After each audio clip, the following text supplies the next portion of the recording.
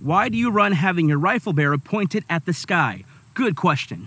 The reason you want to run with the rifle pointed at the sky is because if you're not trained enough, you might fall with the rifle pointed down and you A, could shoot yourself, and B, hurt yourself. See, if you're running like this, you could have more issues, and if you trip on a rock, well, this is going to the ground, you don't want that, and potentially, I'm not saying for everybody, you could have slower times getting your gun up to the target. Those are a couple reasons why you would run with your rifle barrel pointed to the sky.